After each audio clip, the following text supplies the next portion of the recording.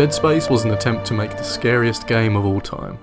Creator Glenn Schofield has this fantastic War Stories interview where he talks about the creative process, and you know, it's always a pleasure hearing someone talk about something they created that you love, being able to tell just how much they love it too. You had to have loved what you were making in those days. Back in 2008 there were a lot of new games coming out, a lot of sequels, but some fresh franchises too, usually made by these not quite AAA developers, at least compared to how things are now. Sort of mid-range, mid-budget games that, although they were published by big companies like EA or Activision, still had a team of like-minded people driving the game creatively. Which isn't to say you don't have that now, but there's far less. Those super creative voices often get drowned out when their company gets purchased outright. There's a point in that interview where Schofield talks about what he went on to do afterwards, and it's a little sad for me to look at. From Dead Space he ended up getting hired for Modern Warfare 3, Infinite Warfare and World War II, straight into Call of Duty. And I'm not saying those games are completely terrible. Modern Warfare 3 was fine, but had zero innovation, and the same goes for the other two. I kinda hated World War II actually. Apart from that zombie mode, it seemed to inject some horror back into things. I wonder if that's his influence. Regardless, those games are far away from that ragtag group of people making something completely new that they're all passionate about. And you know, fair enough, I'm glad for Schofield's success in this, but there is a spark that went out there it seems. I mean, what's the alternative? Keep making creator-driven, artful, big-budget games? Look what happened to Ken Levine and Bioshock Infinite.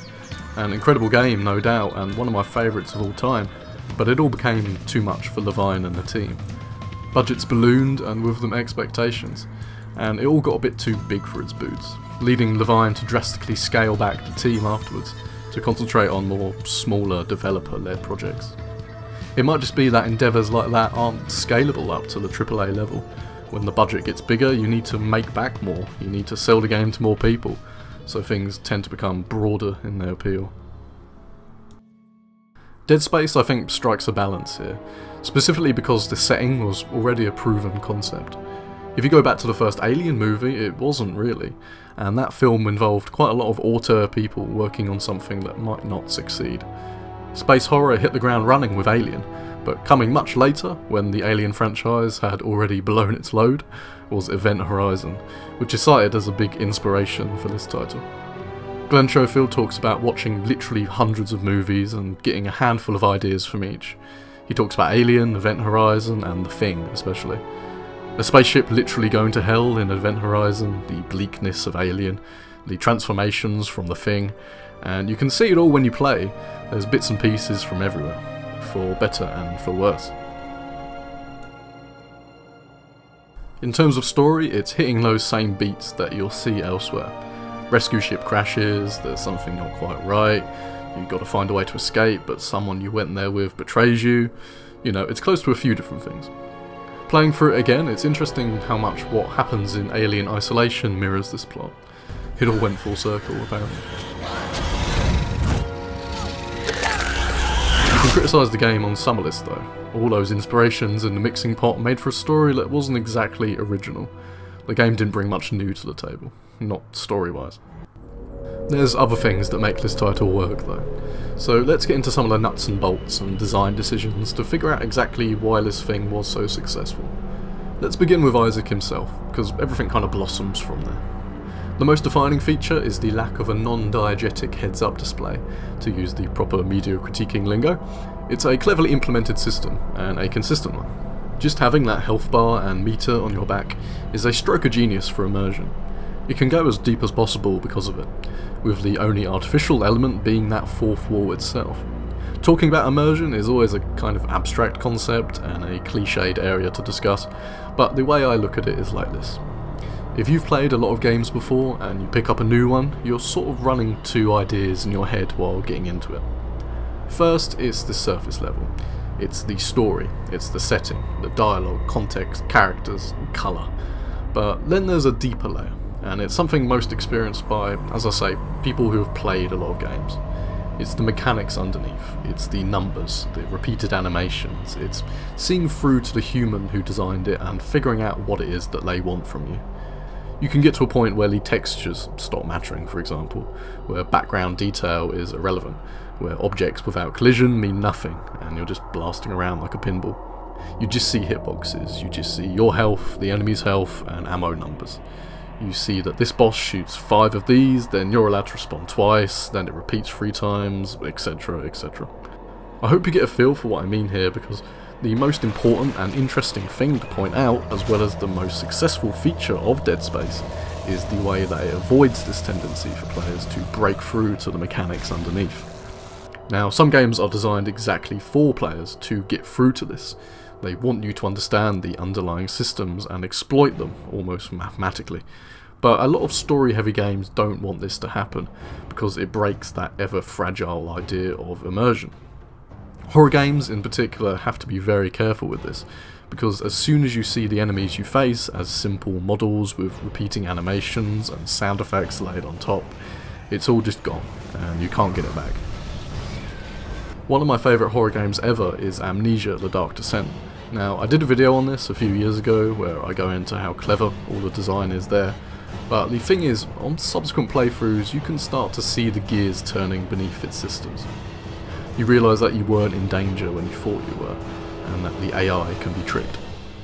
At this point it's all over and you can't get back to that original feeling. Dead Space knows that this can happen. It knows players might just try to run past enemies, and it knows they might try to cheese them, and it has measures put in place to prevent this.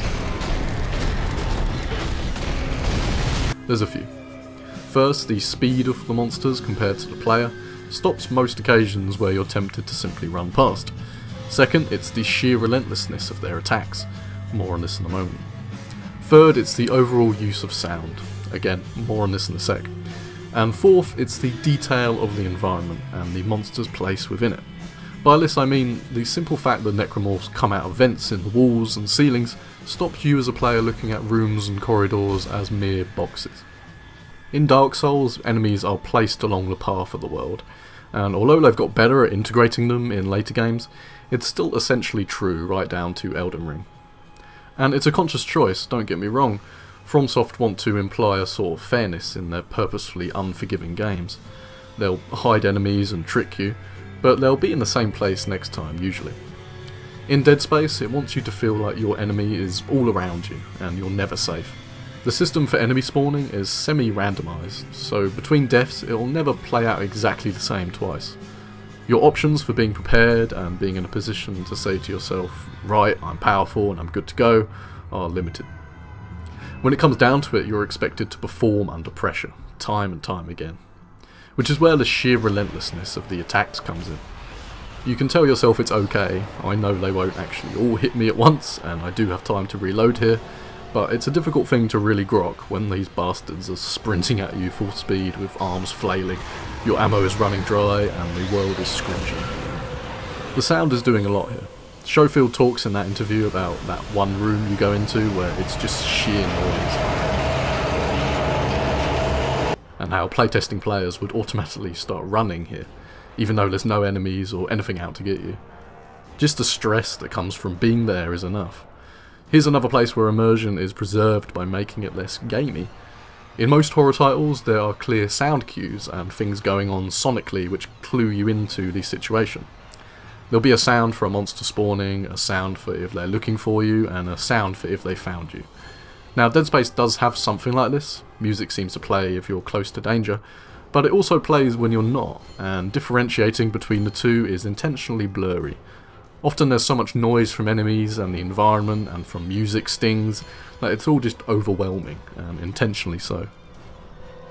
That relentless assault that you're under from enemies and from the soundscape is necessary because you're just so powerful here, relatively speaking at least.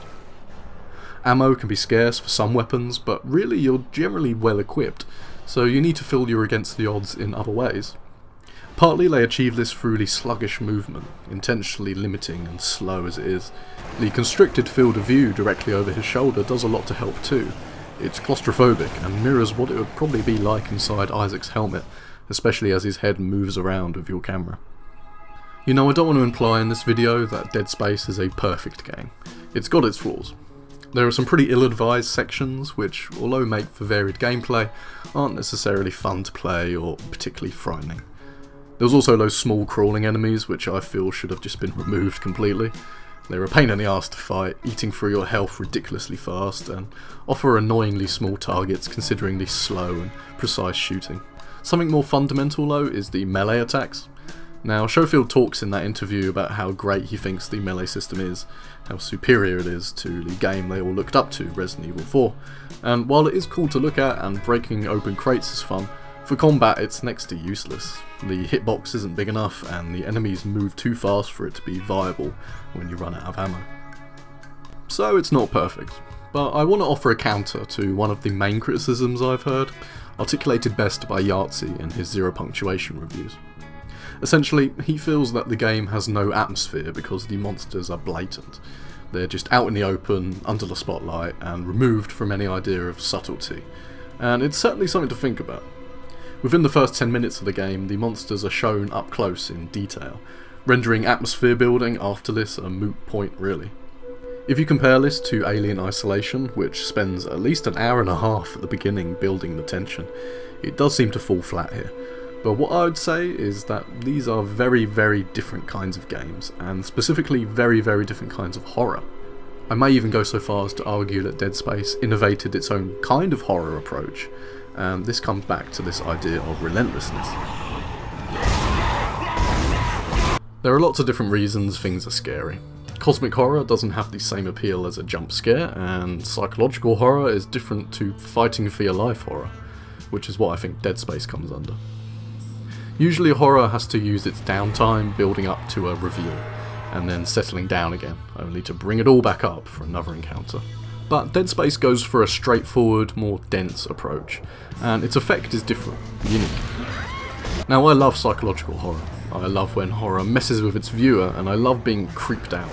But this game is not interested in creeping you out.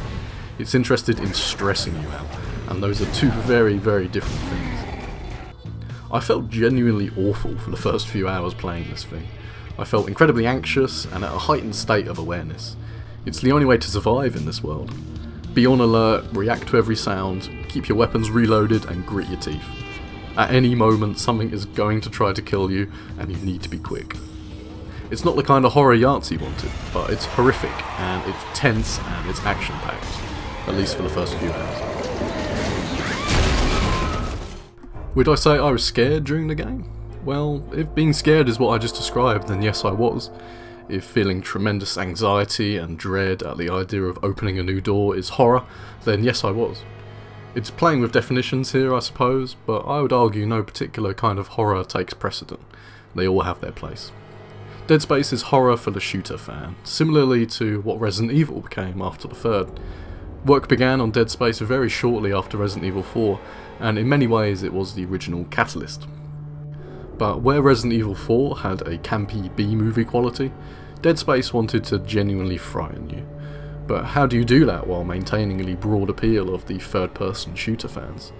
Give them a hard shooter that makes you feel like the game doesn't want you to succeed. Well, I say hard, I'm having a difficult time trying to figure out if Dead Space is actually hard. It's very possible that it's simply the stress it generated that made me feel so against the odds. For this I played through on hard mode, and although there were a good few sections that gave me a run for my money, overall I think the game tricked me. It tricked me in the same way Resident Evil does. It made me feel like everything was against me, that ammo was always running low and that I was scraping through encounters every time. Maybe I was, maybe I wasn't, but that, my friends, is what I would call good design. The Resident Evil games scale enemy health and change item drops on the fly depending on your performance, and I wonder whether Dead Space does this too. Again though, the fact I can't tell is a good sign that they did it right. Everything in that moment-to-moment gameplay feels right in Dead Space. Your rewards feel tangible. Picking up a power node in particular is always exciting because you want to gain that edge. You want more damage for the plasma cutter, you want more health. Perhaps then you'll feel safe, perhaps then you'll feel like a third-person action star smiling in the face of this daunting horror game. That's what pushes you forward, and it's that gameplay loop that succeeds in hooking you. I'm not saying the entire game is a genius work of art or anything, despite my discussions earlier about such things.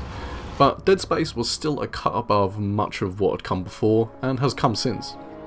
It's a franchise with a key place in the history of gaming, and of horror in general, and it should be celebrated. There's a remake in the works, I hear, and although I'm personally getting a little sick of endless remakes and sequels and lack of new AAA game franchises, I do look forward to this one. Playing back through has reminded me just how far we've come graphically since 2008.